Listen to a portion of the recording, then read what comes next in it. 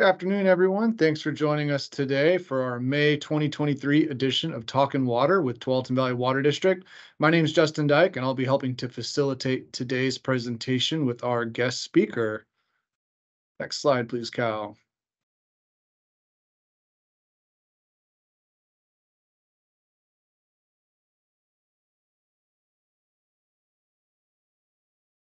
All right, so we'll do a quick overview of the virtual tools and tricks here for using Microsoft Teams.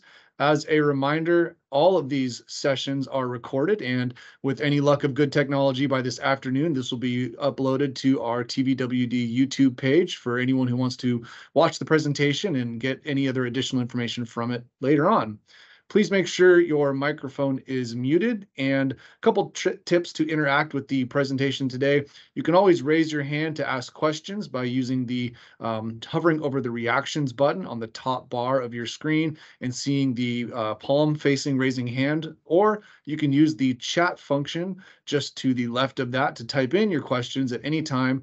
We will have a section of Q&A at the end of the presentation as well, where we can ask questions directly to our guest host, Cal, and he can answer in real time. And as well, TVWD staff will wait to unmute anyone who wants to raise their hand to answer or ask a question. And then once finished, we will mute your microphone again. And we do operate in an inclusive and a discrimination-free manner to serve all of our customers. So please be mindful of that. And we may exclude participants who use vulgar language or are disruptive to any presentations.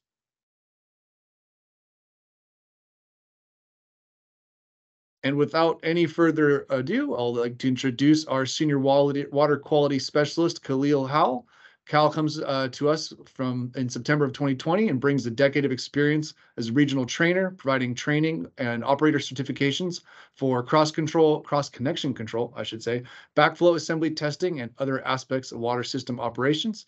Cal has traveled to water systems across the West Coast and Alaska and Hawaii to help develop cross-connection control and inspection programs. On a personal note, Cal and his wife Hillary had their first child, a son, in last August, and in his spare time, he enjoys his family hiking and reading. Cal, take it away, my friend. Awesome. Thanks, Justin, and welcome to everybody who's joining us. I'm glad that you're able to attend today's discussion. Normally, I would have a sidekick with me, Steve Carper, who's our conservation technician, but he recently had his second child, and so I'll be taking over this presentation. And basically, the presentation, we're here to just help you begin your irrigation preparation efforts. And we've put together some slides to help guide you through a springtime automatic sprinkler system prep and tune-up process. Not all sprinkler systems are the same, so there is a possibility yours may have unique aspects and steps captured, and some steps that aren't captured in today's presentation. So please do make sure you ask your questions at the end so we can address any unique setups like that.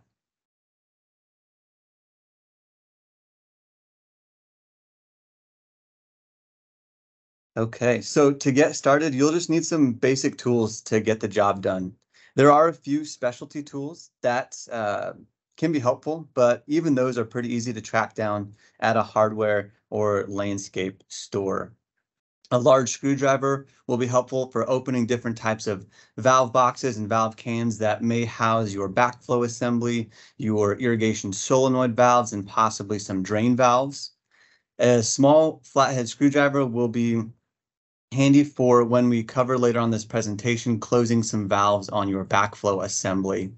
There is a specialty tool designed for adjusting sprinkler heads that would be specific to the types of sprinkler heads you may have. A hand spade or a shovel will be helpful for some work. A valve key, another specialty tool that we'll cover later on to operate certain types of valves. And then, of course, gloves protecting your hands, a flashlight depending upon where your assembly or solenoid valves may be, and then making sure you protect your knee. So kneeling pads are very handy for doing this. So the first thing to locate is going to be your drain valve. So you want to locate these manual drains, and it's likely that they were left off from last year's winterization procedures. And so often you'll find the drain valves near the solenoid valves, or the backflow assembly, or sometimes at another low point in your sprinkler system. This picture here on the left, you'll see a solenoid, the solenoid valves, and then the drain valve next to those. However, on the right, you'll see probably a little bit more realistic because there's some dirt covering everything, a drain valve there, which in this case is by the backflow assembly. Okay. So some of the drain valves will have threaded drain caps on the side of the valve, like these ones here. They may have been removed completely or just loosened during your winterization process. So make sure you replace those or tighten them up if they've only been loosened. If not, you'll get some water shooting out the sides of those valves.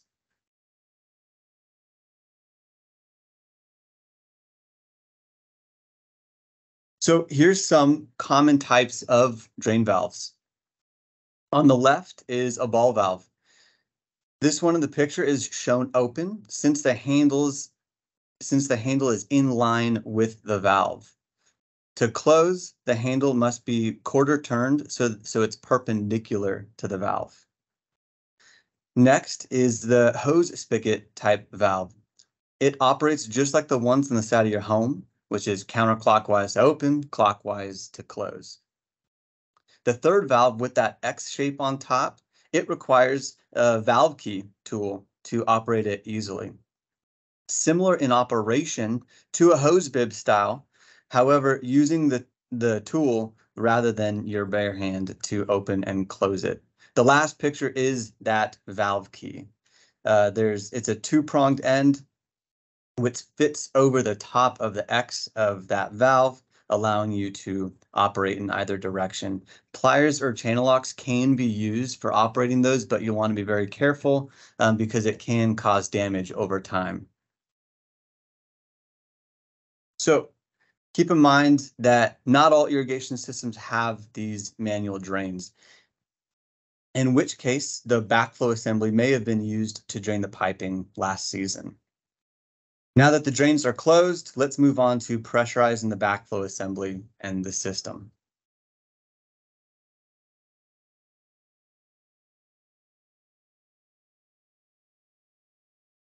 Okay. So there's up to 5 different types of backflow preventers which can be installed on the irrigation system. However, in Oregon, and specifically here in the district, these are the most common types. On the left is a double check valve assembly. This type is what's installed on probably over 95% of irrigation systems here in the district. The middle is a pressure vacuum breaker assembly, and then on the right is an atmospheric vacuum breaker. All backflow preventers, no matter the type, they're designed to accomplish the same primary purpose, which is to protect your drinking water and the community's drinking water from contamination within your sprinkler system's piping. The preventer is installed typically at the point where your irrigation system piping connects to your home's plumbing system.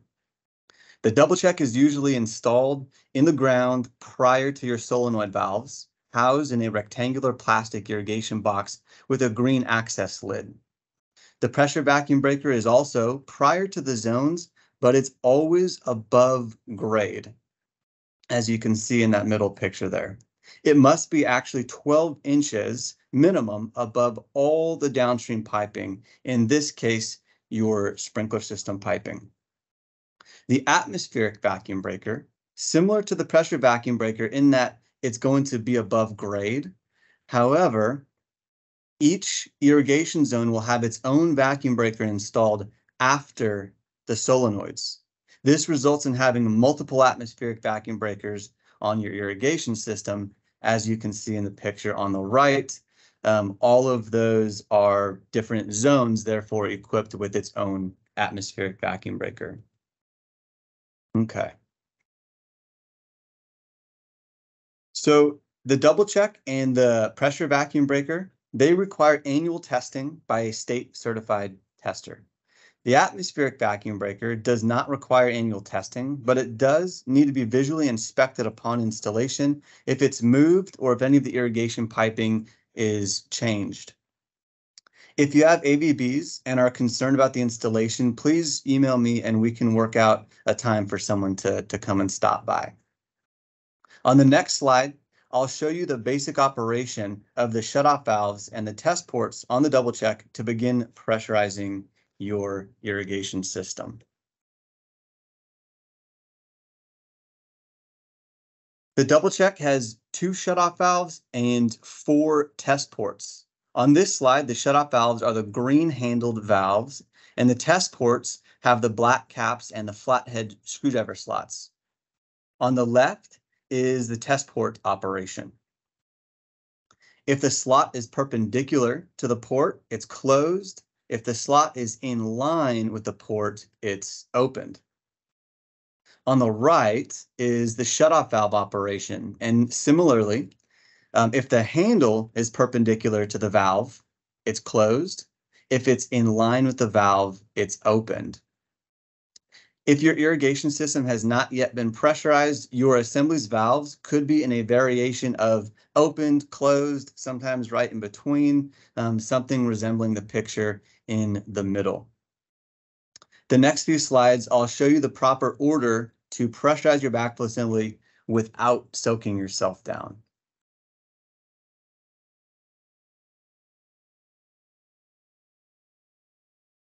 Okay, so if your sprinkler system has an isolation valve, it may be in the same box as your backflow assembly or in a cylinder, what we call a valve can, near your backflow assembly box, like the picture on the left. The middle picture reflects the depth of one valve can. However, your valve could be at the bottom of several of these stacked on top of one another in the ground. The valve you see on the right with a question mark was the depth of my whole arm. And I discovered a gate valve submerged under the water. So if you open your valve can, you might not know until you reach down in there. So clear out cobwebs, spiders, those types of things. Isolation valves are typically gate or ball valves, similar if not identical to some of the drain valves we had discussed earlier. Before opening the isolation valve, you'll need to address your assembly's valve positions.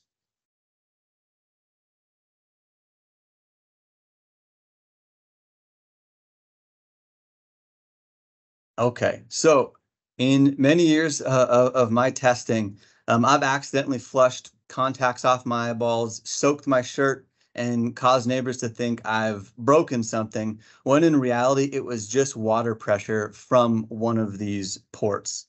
So here is a step-by-step process to prevent that from happening to you. Step 1 and 2 is just closing all 4 of the test ports and both of those shutoff valves, as illustrated in the picture on the left. Step 3, if you have an isolation valve, like we just discussed, we want to open that to introduce water pressure up to the backflow assembly. If you don't have that isolation valve, you can omit this step.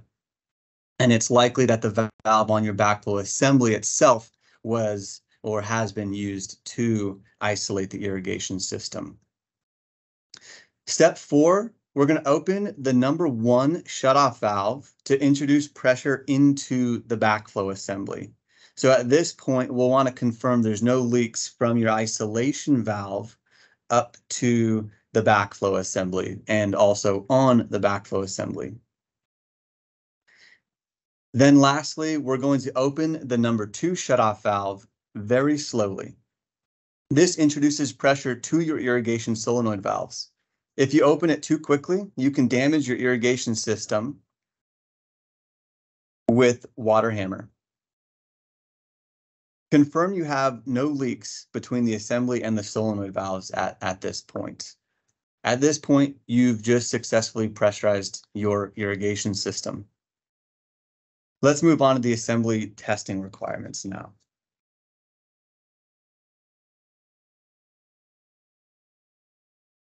District and state rules require all backflow assemblies to be tested annually by a state certified tester to confirm proper operation.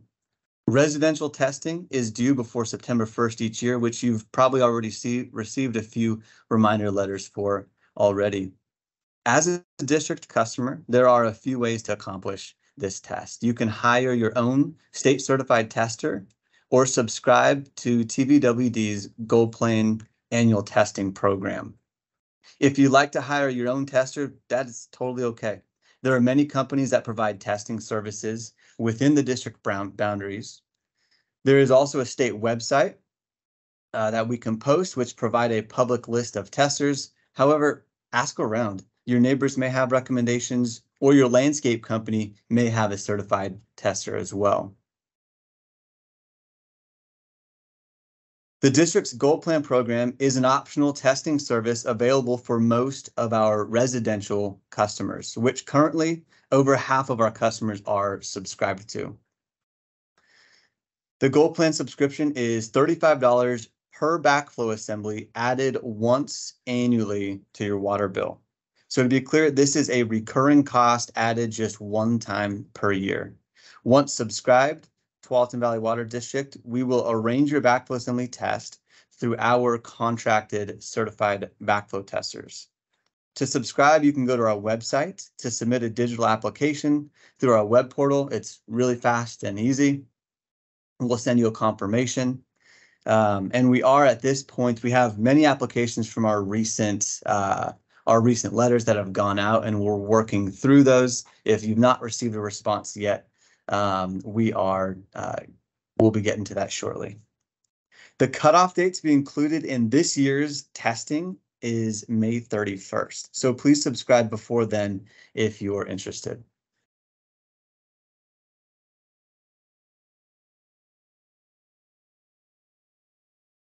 Okay, so back to irrigation preparation process. This here is just a good general overview of a sprinkler system layout.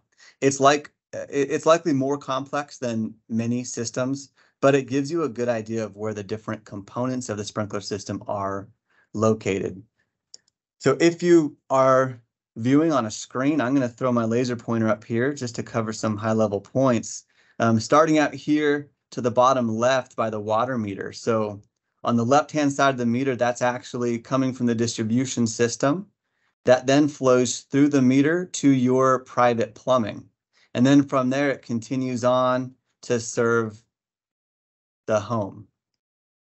However, if you have an irrigation system, it's typically, not all the time, but typically teed off somewhere between the meter and your home in the landscape.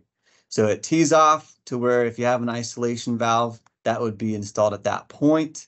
Then to the backflow preventer, because it needs to isolate the entirety of the plumbing of the irrigation system.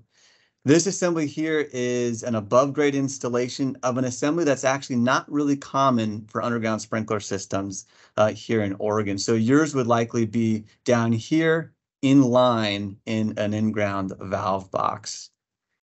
After that, you may or may not find a pressure reducing valve. And then downstream of that is where you're going to have a variation of additional, you could have a main solenoid valve, additional isolation valves, as you can see here, and then your different zones which serve, depending upon the complexity of your system, you can serve some drip irrigation, you can serve just standard lawn irrigation, maybe a zone that goes to sprinkle just a specific set of plants that you want on a unique time set and schedule.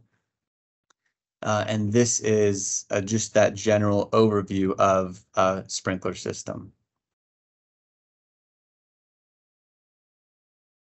Here's a link to a YouTube video, and we can drop this in the chat. But of course, if you get this PowerPoint presentation after this, you can just go ahead and click that link. And it just provides some basic tips to maintain your sprinkler system and optimize its efficiency. It actually stars our district's one and only Steve Carper, the conservation technician I had mentioned earlier. He's in this video.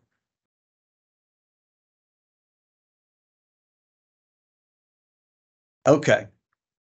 So here's the brain of your irrigation system. The controller programs your start times, your zones, and your irrigation duration. Your controller is likely in the off position from last year's winterization procedures. Whether it's an indoor or outdoor mounted controller, I'd like to just cover some general guidance, but keep in mind controller units can have unique function and different button, dial, or touchscreen layouts. I recommend reviewing the quick start guides, which is generally located on the inside of the controller door or the controller panel. Also, reading your user manual. If you can't find yours, you can likely download it online. That's probably the most important thing, is getting familiar with your controller. Although many of them are very similar in operation, getting familiar with how your system works is going to be the most beneficial thing. So to start, we just want to turn a dial typically from that off position into the on or the run position. And depending upon your programming from last year, you may not need to make any adjustments to the start times or watering durations. But this is a good time to go through your programming to make sure things are set properly. If you have extra programs set, often that's done unintentionally. And then what happens is you have sprinklers going off at times you don't actually want them to. Also, having extra start times that if that's done, again, unintentionally, you'll have the same outcome. And then depending upon how much time you have, doing some troubleshooting of making sure you are adjusting your times for your different zones based upon the type of sprinkler heads you have, based upon the type of plants that you're watering. And then keep in mind just looking for runoff and things like this to where you may need to shorten the time frame of a specific zone or increase of another zone. So these are some things that you can fine tune by just spending some time with your controller and seeing how it affects your different zones.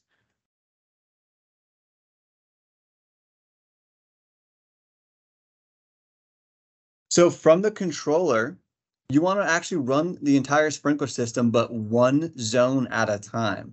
And then as you do this, you want to, for that specific zone, as you're alternating between them, you want to check for signs of leakage from damaged sprinkler heads or broken piping, clean clogged nozzles, filters, or sprinkler heads. And then check for accuracy in your spray patterns and adjust your sprinklers so that of course you're watering what you're intended to and not the sidewalk or pavement. And this is another need of a specialty tool for certain types of sprinkler heads to adjust the radius and arc pattern of those sprinkler heads. Another thing to look for is adjusting the sprinklers that may have sunken down or have become misaligned, and ensure that the spray isn't blocked by plants or other obstructions.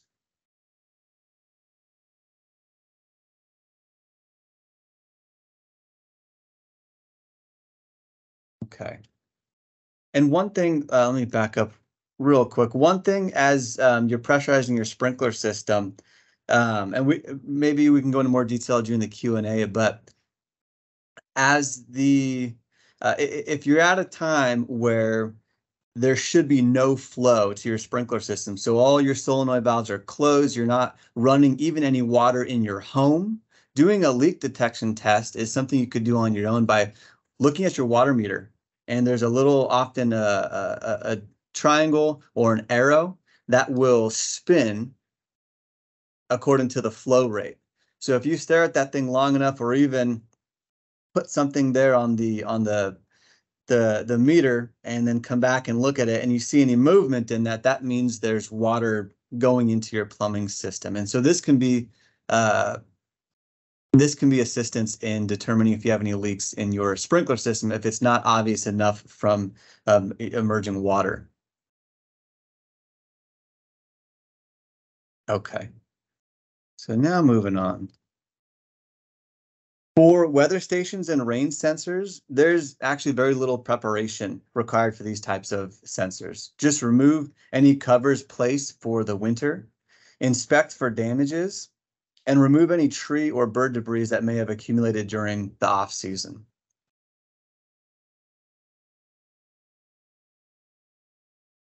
Okay. And then lastly, don't worry, I'm not going to read this one to you. This is just a maintenance checklist that summarizes a lot of the steps we've captured today. If you like this list, like I've said before, this whole presentation is available for download, so you can go through it. However, you can also email me and I can send you just this list specifically. And so actually with that, it about wraps us up. I'd like to turn it back over to Justin so we can hear from you. Thanks, Cal. So we got our first question in the chat. The customer writes in, why do we have both an isolation valve and a number one shutoff valve? Cal, this question came in earlier in the presentation, so I might have to go back a little bit in your memory there. But again, why do we have an isolation valve and a number one shutoff valve? Yeah, so great question. Let me actually get back there real quick, but ultimately, there could be a time where even your backflow assembly may need replacement. And so that isolation valve would allow you to isolate just the irrigation system to remove that backflow assembly rather than shutting off the meter and where you'd lose water to the whole home for that process. So this valve would allow for replacing the backflow assembly if needed, but then also for winterization,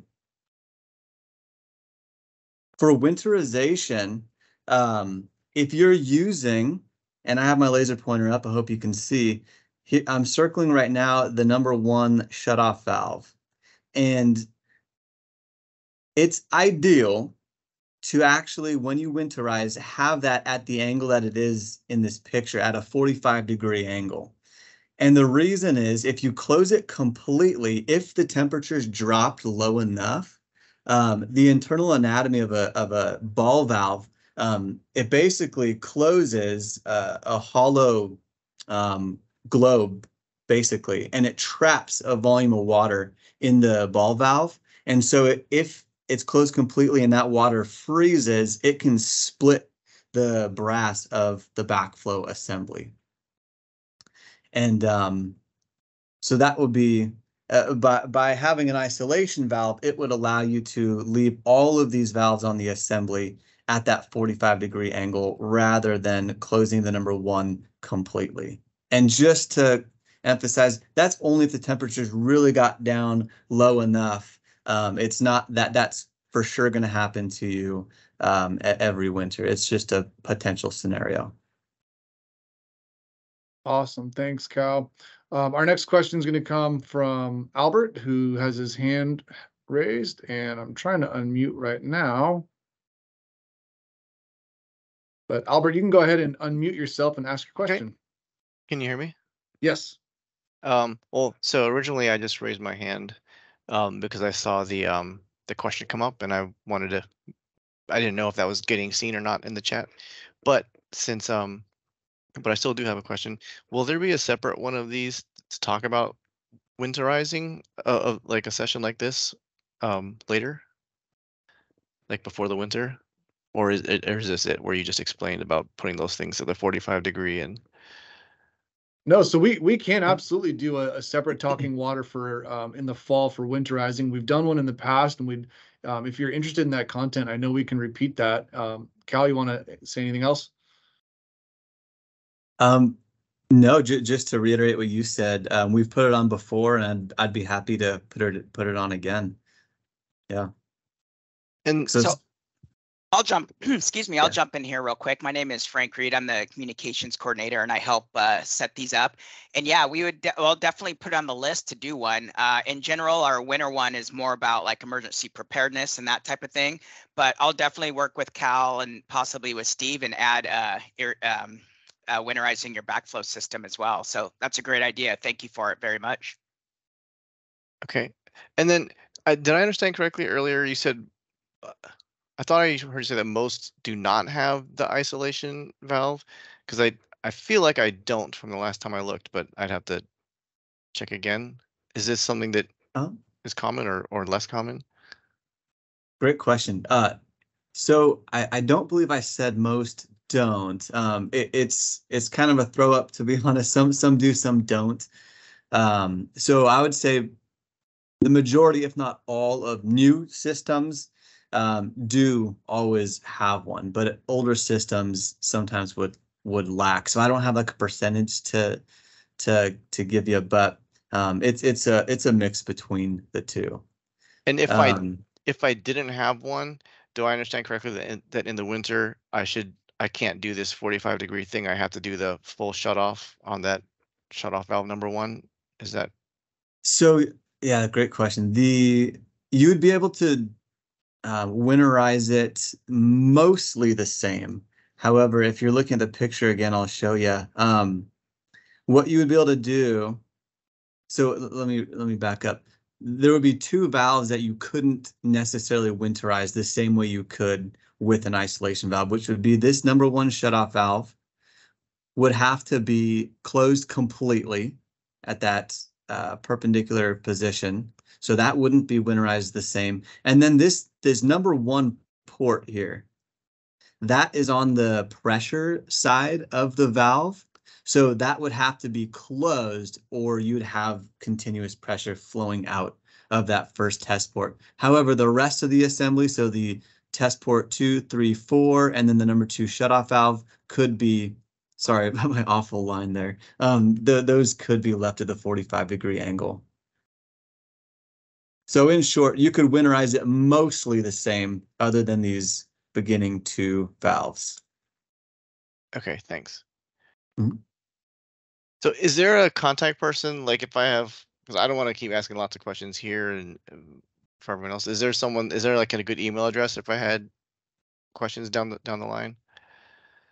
Yeah, you could. So let me give you our a general backflow related email. So we have backflow at tvwd.org, and Okay.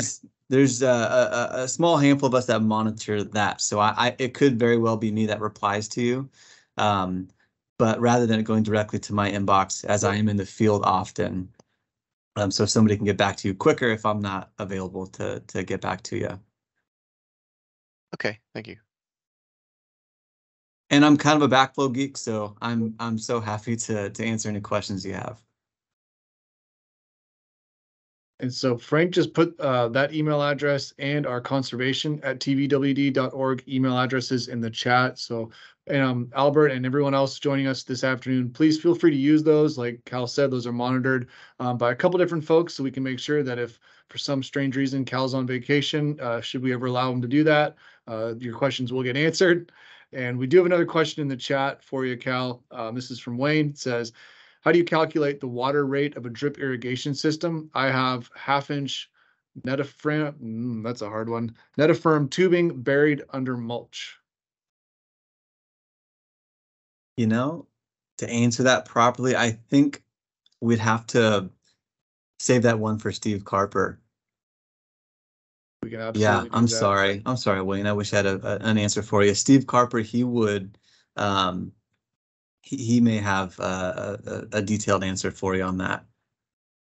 So Wayne, if it's not too much, if you could maybe copy and paste that question into the conservation email address that's in the chat, we'll make sure we get you an answer here as quick as we can. We just don't have that subject matter expert available today, but it is a great question because we want to make sure you're using that water as efficiently as possible through your drip irrigation system. And it looks like, thanks, wonderful, Wayne. So it looks like that is the last question we have as of right now. So I'll give it a last call for questions. If anyone wants to write any into the chat while we're still here. Otherwise, if you'd like to ask it directly of Cal, you can hit that raise hand button and we can call on you. Yeah, don't be shy. If you have a question, I'd definitely love to hear from you.